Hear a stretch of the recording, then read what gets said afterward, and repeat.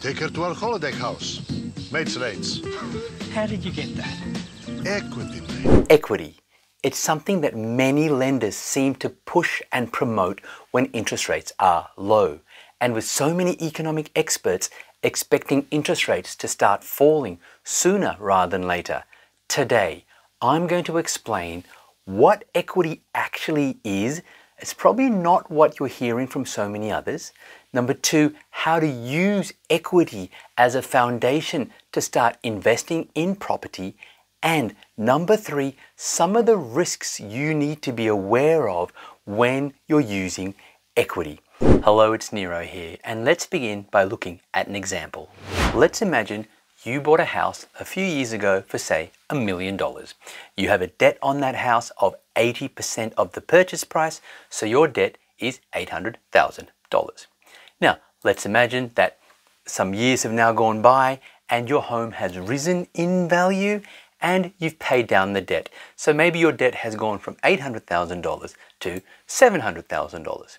So the question then is, well, how do you work out how much equity you have on this particular property? Well, the first thing is you need to know what the property is worth. Now, if you look around and see maybe similar properties selling for 1.6 million or 1.7 million, that's a great ballpark figure, but you can't use that figure in this situation.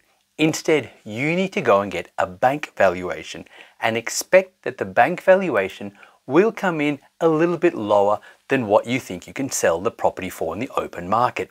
Banks are always going to be conservative. They're ultimately just trying to protect themselves. So let's say that you think the property can sell for 1.6 million, but the bank values it at $1.5 million. Okay, so then how do you work out equity? Now, most people will say, oh, well, if my home's worth 1.5 million, I have a debt of $700,000, I have equity of $800,000. That's the biggest misconception when it comes to equity. Actually, it's one of two. I'll explain the second one in just a moment.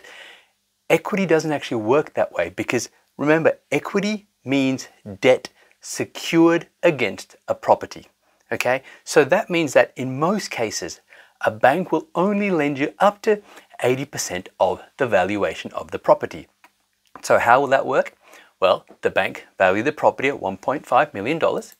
They then say, okay, 80% is $1.2 million. You have a debt of $700,000 existing. So therefore, your available equity is 1.2 million minus 700,000, which is $500,000. Okay. Here's a second misconception though. Just because this is how the numbers might even work in your scenario is no guarantee that the bank will give you this equity. I see so many people who say, I've got lots of equity, so I'm sure the bank will lend me. I mean, I've got equity. Isn't that all you need to buy property? Again, that's a second misconception here. You need equity, but then you need borrowing capacity to be able to release this equity. Because as I said earlier on, equity is debt secured against a property. And when the bank is giving you equity, what they're trying to work out is, well, do you have the capability of paying this money back? That's their only concern here. So if, for example, you've already retired, or maybe you're in between jobs, or maybe you've started a new business and you don't have 2 years worth of tax returns, whatever the case might be, at that singular point in time, you won't actually be able to get any equity if you don't have the borrowing capacity to service this. On the flip side, you might only find that, okay, yes, you might have technically $500,000 in available equity, but based on the bank's assessment of you, and it's always their assessment of you, they may only give you $200,000.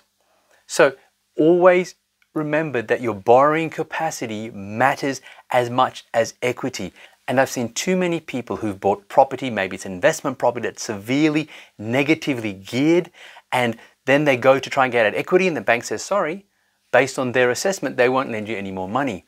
Or people who've got a home with a big mortgage, and sure, the home has gone up in value, but because they still have a massive mortgage based on their incomes, the bank says, sorry, no more money coming. And that means that the equity is essentially untouchable for you. You can't actually use it to build wealth. So make sure you're getting your borrowing capacity checked as well as your equity. Moving forwards in this episode, I'm going to assume that the borrowing capacity matches what I'm saying here. Now, so you have your $500,000 equity. What do you do with that? Well, you'll normally say get that equity released into a separate account. So from an internet banking perspective, what you should see is you should see one account for, say, the debt of $500,000, and then one account which will be an offset account for $500,000, and the two will literally cancel each other out, which means on day one, because you haven't used any of the $500,000 in equity, you're not paying any interest on that just yet. Also, when you're doing this, make sure you have an account set up for the $500,000 that is separate from your existing $700,000 mortgage that I'm showing you in this example. Because when it comes time to do your taxes, you want to have complete clarity. You want to be able to show the ATO, okay, this $700,000, that's your personal mortgage, and then this $500,000 second bucket, I guess, you're using that purely for investments. When it comes to doing your taxes, clarity is king, so don't put this all together in one bundle. Make sure you separate them. Now, with the $500,000, when do you then start paying interest on that amount? It begins only when you start using the funds in that account. So let's say, for example, you maybe take out $10,000 to put as a holding deposit on a particular investment property. Well, then you only pay interest on that $10,000. So you only pay interest on the amount that you use.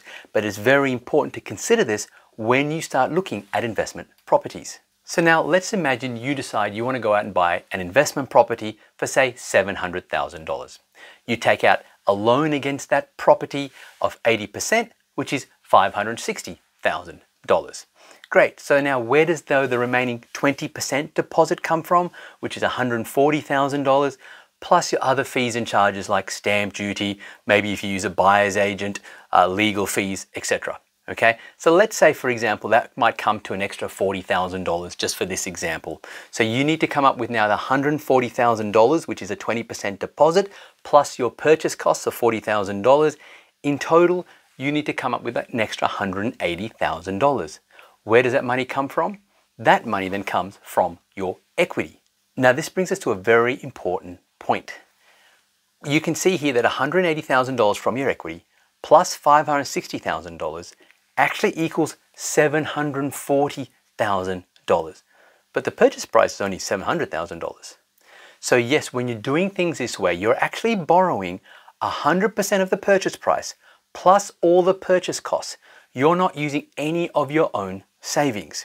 Now, there's two ways in you can do this. Number one is you can put everything with one bank. And most lenders are very happy with this. Personally, I don't like it. Personally, I like to keep the debt against my investment property. So in this case, the $560,000 that's secured against the investment property, I want to keep that with one lender. And then all the debt associated with my house, whether it's my personal mortgage or whether I'm using it for investing, that's with a separate lender. I like to keep things separate because when you put things together with one lender, even if they might entice you with a slightly better interest rate, you are at risk of something called cross-collateralization. Now, most people who work for a bank will tell you that's a good thing because that's what they're trained to say. My concern, though, is that when you cross-collateralize, you end up putting everything that you have with one lender, which means now they have control of your portfolio. Now, maybe if it's your first property, it may not matter. But if you are planning on building a significant portfolio with multiple properties, say like I have or like many of our clients have, you want to start looking at different lenders to keep things separate. Either way, you're borrowing everything you need to buy the property and not using any extra savings that you might have. However, this then brings us to another point, is the cash flow on the property. I see too many people when they're presenting properties to people, they'll say, oh, look, based on this purchase price of $760,000, and then based on the borrowing against the property of 80%, which is in this case $560,000, your property will be XYZ cash flow. What are they forgetting? They're forgetting the fact that in this example, you're borrowing not 80%, you're borrowing 105%. So therefore, you need to ensure that you're taking the full borrowings into consideration.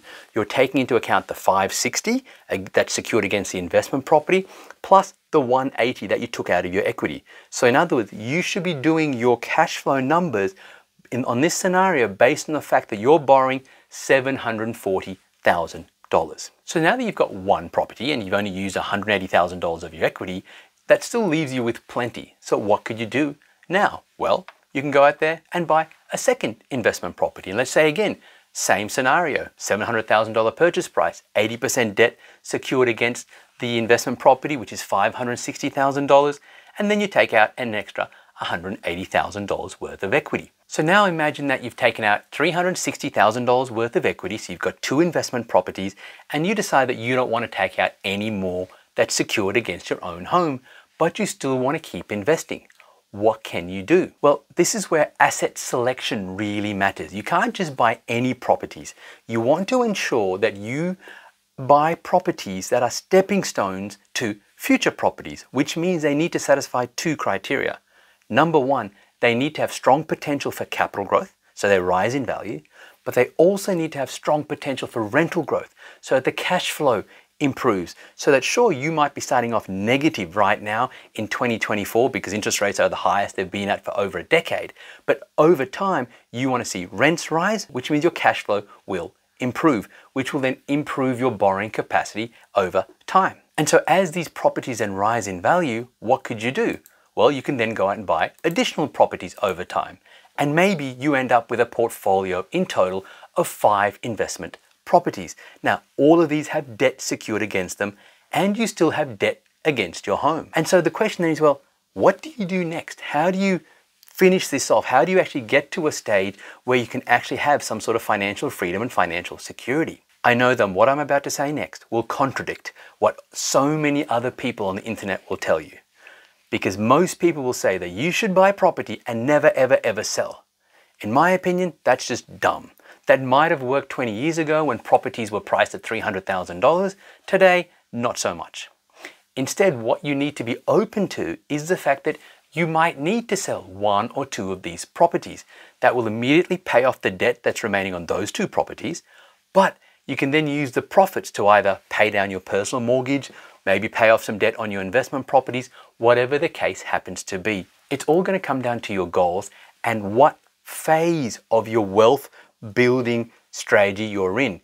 If you're in the phase where you are still actively working, you've got borrowing capacity and you want to keep building a portfolio, you're acquiring properties, then you just keep buying whenever you can.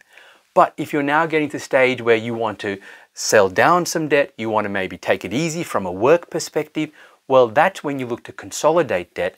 That's when you look to pay down these properties.